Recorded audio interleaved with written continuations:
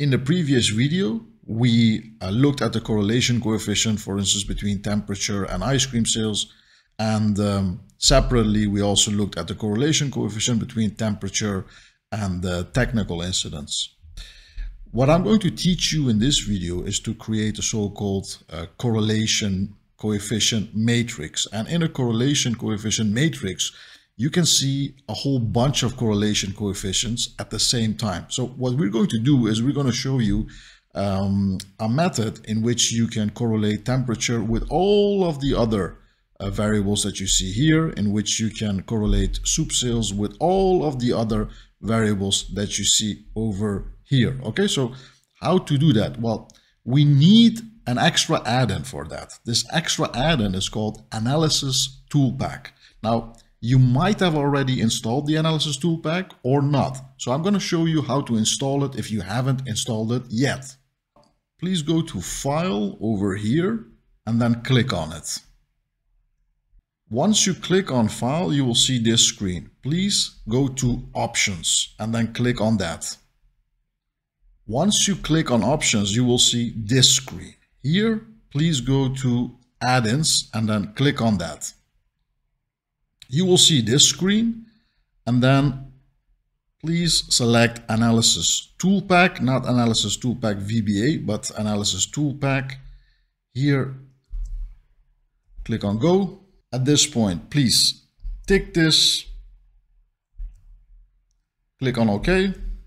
At this point, if you now go to your Data tab over here and you click it, you will see that at the right part of the screen, you should have this option, Data Analysis. If you click on that, this menu will basically appear. In this menu, you can select Correlation and then click on OK.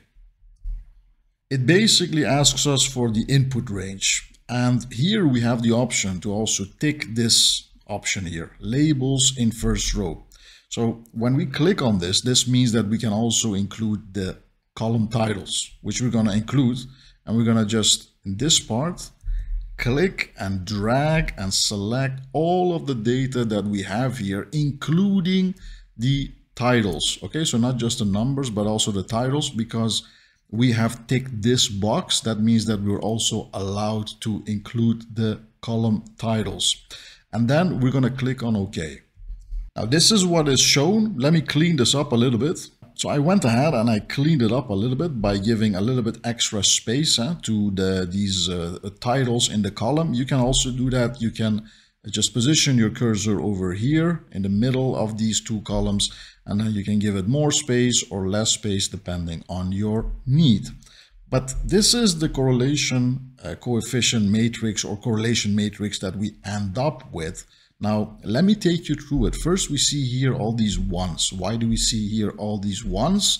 Well, these ones we see because, for instance, this one is temperature being correlated with temperature, okay? And of course, it's going to be a perfect correlation, so you get here a correlation coefficient of 1.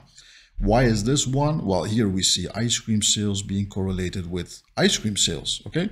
And again, of course, if you correlate the same variable with itself, it's obviously going to have a perfect correlation, so that's why you see this 1. But here, for instance, you see a -1, okay? So we are looking at the correlation coefficient between temperature in Celsius and soup sales, and it's -1. So this is a perfect or very, very strong negative linear association here. It seems that when one goes up, the other one goes down. When temperature rises, soup sales drops, okay? So the warmer it becomes, the higher the temperature becomes, the less soup is sold. But the other way around, it also works. So the colder it becomes, the lower the temperature becomes, the more soup is sold. Okay, so this is how you interpret that. Here, for instance, we see between delays in minutes and the technical incidents, number of technical incidents, that the correlation coefficient is 0.22. So that means a weak positive linear association. So this is basically how we read a correlation coefficient matrix like this.